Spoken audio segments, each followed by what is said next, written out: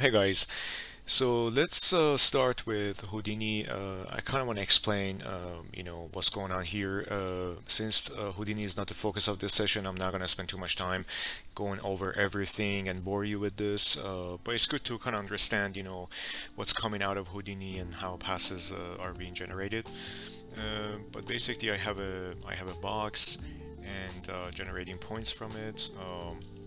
And Right now this is for the viscosity, so I'm just creating noise, using an anti-alias noise and a turbulent noise on top, and using that to basically using a red channel to group um, those into two separate sections. And basically I'm just doing a color VDB from particles and just convert them back to polygons. And on this area, I'm setting the viscosity on 400, and on the left side on 10. And yeah, this is the flip setup to create the fluid, and they go to the flip solver, and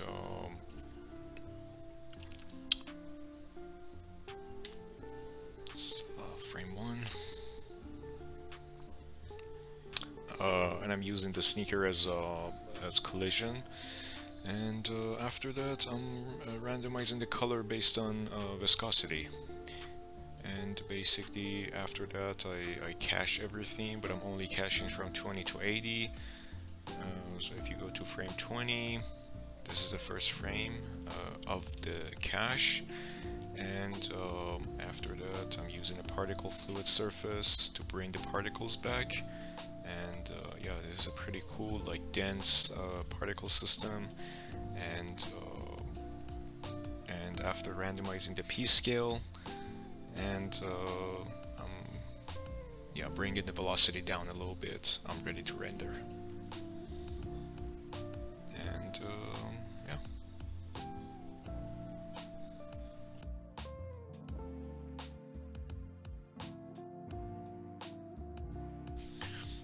So after this, I'm just gonna create 2 or 3 more camera angles and gonna render from those angles.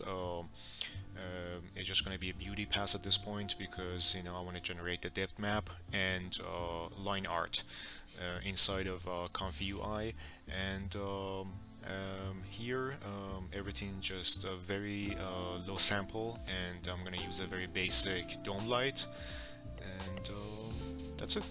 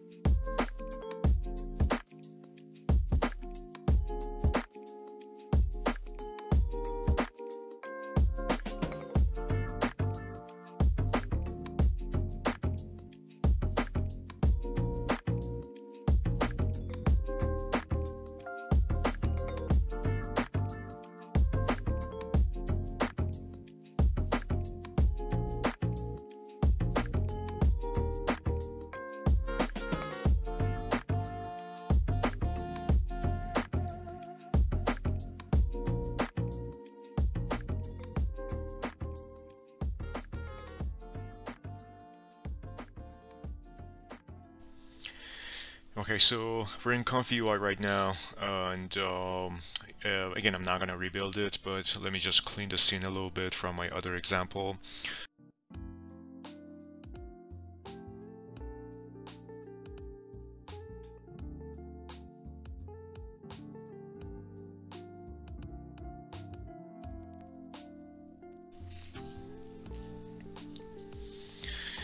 So after the checkpoint, we have this LoRa, which is very important for the animate diff, for the consistency of it. And okay, so this section is my IP adapter, and let me just create a group.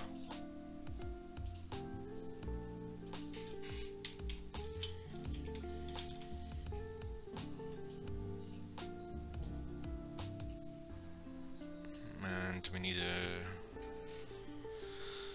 image. So IP adapter, as they explain it, is pretty much an image prompter that takes an image and breaks it down into smaller tokens, and that's going to be mixed with your text prompt and to generate a new image. So I'm gonna look online to see what I can find. We're gonna find some good photos of ice cream, different flavors, different colors and composition and contrast, so we can test them out.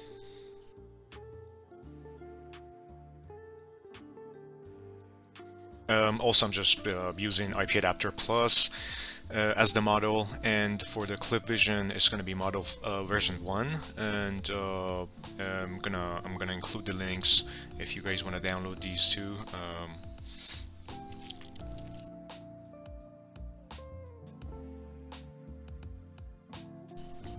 So this goes to the IP adapter, and my LoRa goes to this, and this goes back to my animate diff.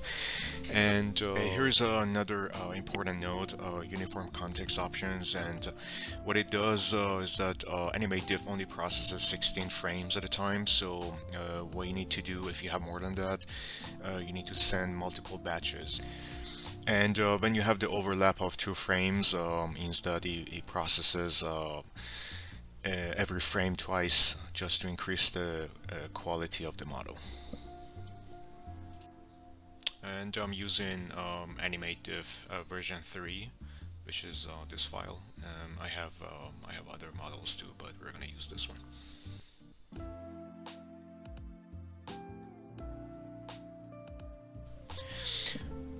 So here's my generic negative prompt, and I'm using a scheduler for the positive prompt. And as you see, there is frame number 0 followed by text prompt followed by a comma, and that means that you can add as many as you want, and you can also change the prompt over time, and just you need to copy paste this line and change the frame number. But we're gonna stick with this and just keep it like quite simple. And this is a FreeU version 2 node, and if you want to know more about this, you can search online, but pretty much this is just a stable diffusion add-on that improves the quality of the image by using the denoiser. Alright, let's go over the control nets very quick. So I'm using 2, one for line art and one for depth map, and those passes are being generated from the beauty pass. And just one thing, you have to be careful. You don't want to go like really above like 0.75 or 0.8 on the strain, because it might add some artifacts to your final image. Also, you want to give the model some freedom.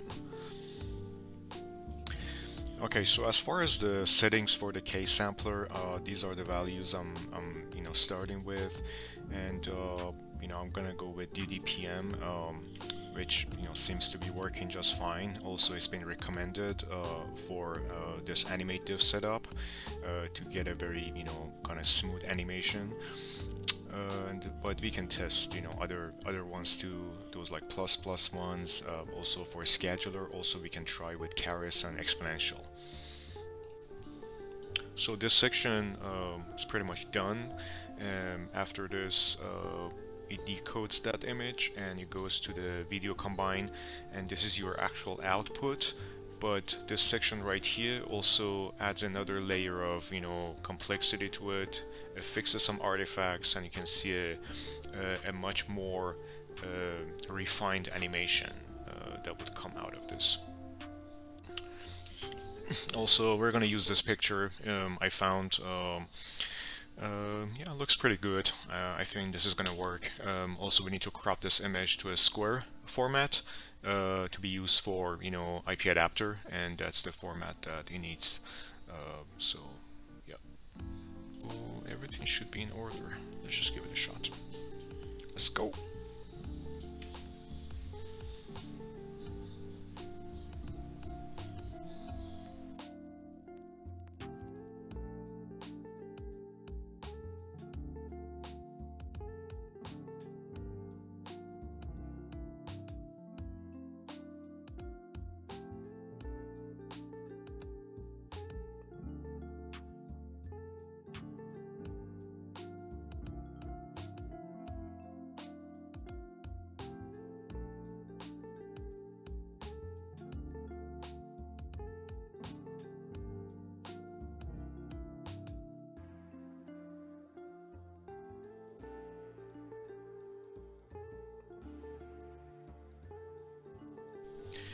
Yeah, this looks promising, but as you see, there might be some, jitters and skipping and some problems with the animation that hopefully the second iteration is going to fix those.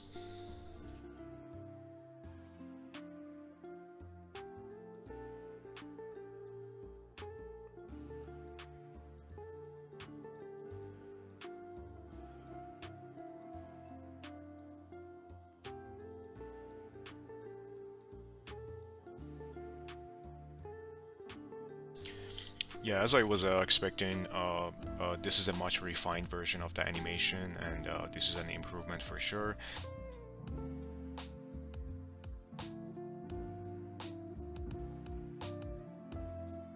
And as I mentioned before, I had rendered this pass a long time ago for another project, so it wasn't meant to be used for this animation. So what I want to do, I want to go back to Houdini and have another version of no background because I want to have more control over the components of the scene. So I rendered a new pass, just change the camera angle just a tad, just to kind of improve it a little bit, and remove the background. So now with this new pass, let's just do our first experiment. And what I want to do after this, I wanna play with a couple of different reference images in IP adapter and pick the best to be implemented in the next two shots.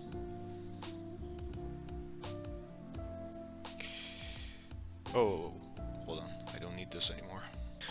So by the way, this is a section I ended up removing from this video because it kind of worked out. I used Coco Segmenter to create a mask based on the color of my image to remove the background, but since I have like two colors in a beauty pass and it keeps changing, it ended up not working at the end of a shot. So I went back to Houdini and removed the background, and I render it again.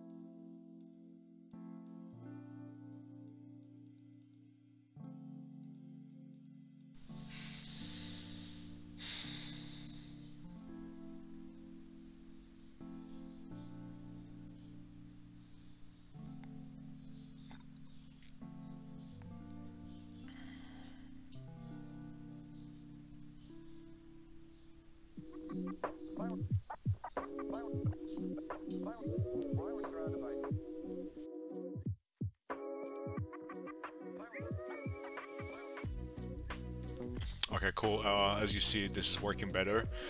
Um, so I zoomed out a little bit so you have more room. Also, I added a plate in a prompt, so that's part of a text prompt. But overall, has a a better composition too. All right, let's. I wanna try this before changing our image. Just wanna compare it. Do the realistic vision 5.1 or maybe 6. I mean 6 is not complete yet, but let's give it a shot anyway. And I'm gonna switch to a 2 because I'm gonna use this. This one doesn't come with, or maybe it does. Either way.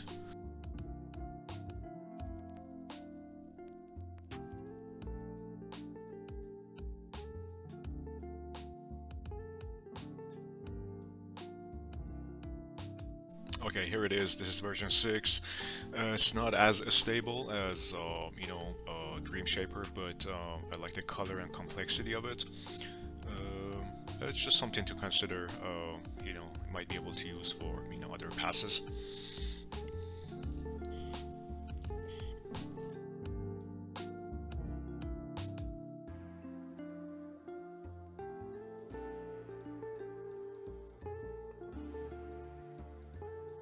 Okay, now we can bring in the passes for the other shots.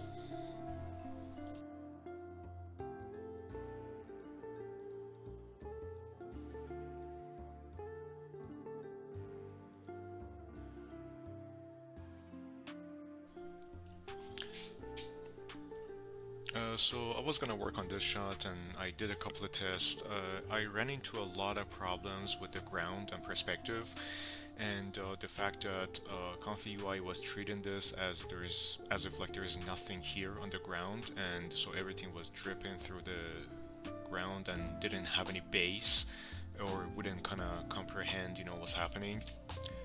So I made just a low poly plate underneath it, and render the depth map too in case.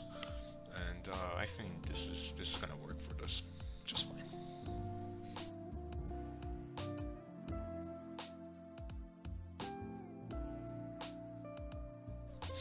So I brought in my passes, beauty pass and depth map, and I processed a line art inside ComfyUI, and everything's connected to the control nets, and everything else the same. Let's give it a shot. Okay, so this is it. Yeah, it looks pretty good.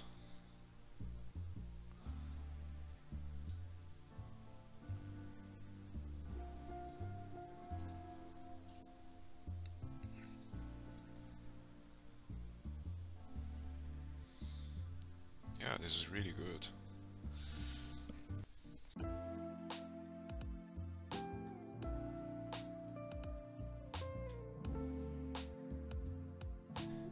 Also, there is something I want to try.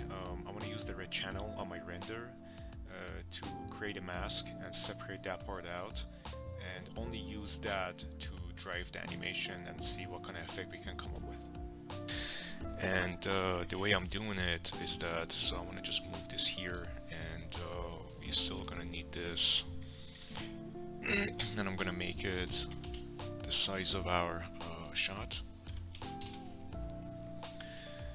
and we need the composite from mask, and okay, so what I want to do,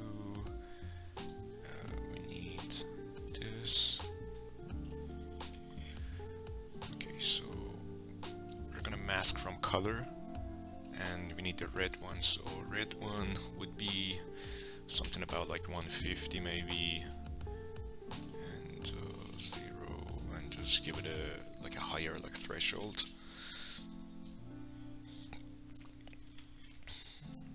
Okay, so this would be, we're gonna preview this.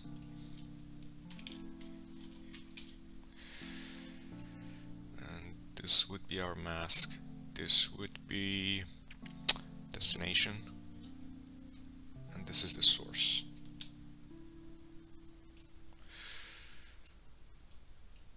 And let's preview this.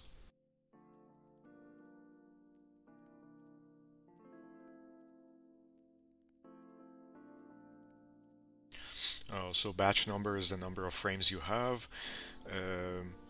So either you can change this to 30, or I'm going to convert it to an input and connect that primitive node to this to control it from that section.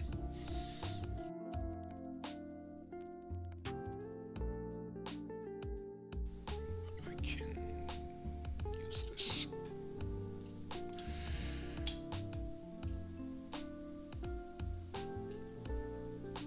And this would be our new source. So we have to connect this. This is not what I wanted to do, because now I have to. Okay, let's just do another reroute. And let's just use this. This goes here. This is the source. Because now we have to replace this. Alright. This should work. Okay, let's see.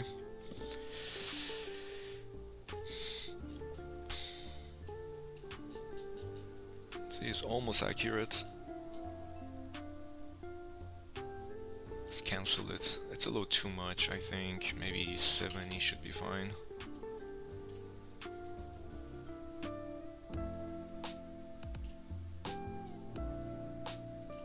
Yeah, we removed that outline of the plate.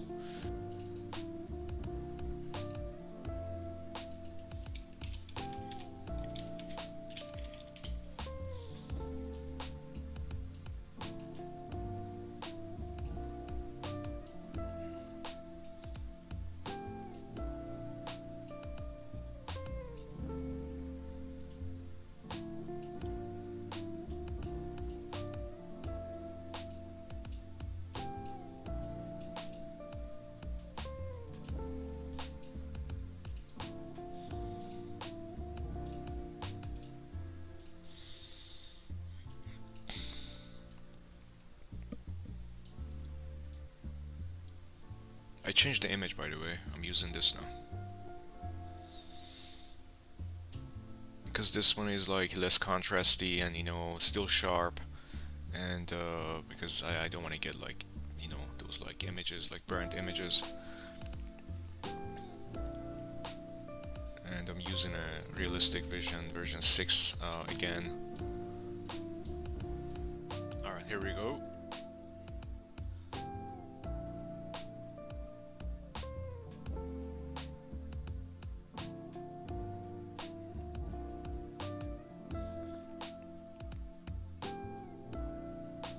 It's really interesting.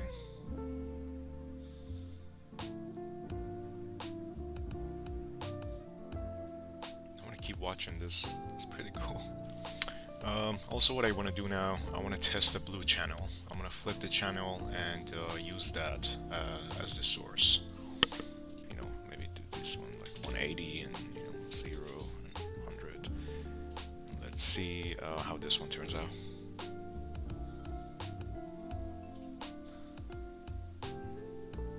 This might be interesting. Might be interesting.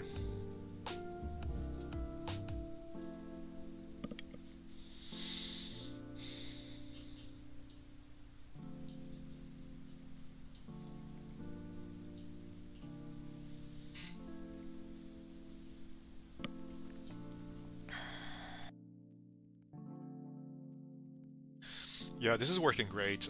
To be honest, like I can imagine like doing too much of the shot. This is already close to final. Maybe a little like color correction or something like that. But other than that, I think this is pretty good. 95% done, and I like how cinematic it turned out.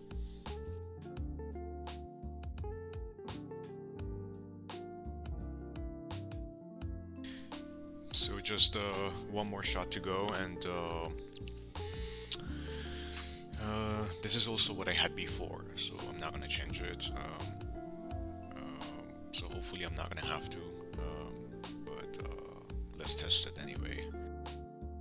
You have it here. This is already loaded, So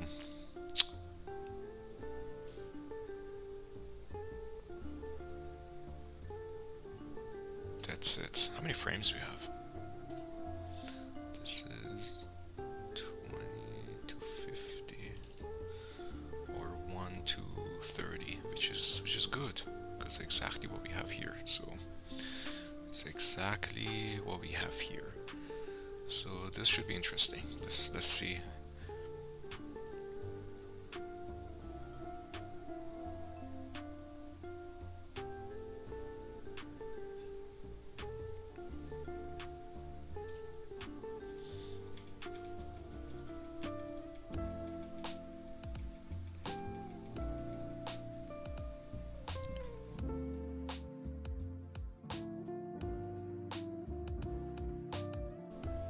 So I just realized that I was actually using a wrong depth map. I was using this, for the shot before, but for this one, since we don't have it, we have to generate ourselves. So we just connected it to our, Zoe depth map, and now I connected this to the source of the image for the control net.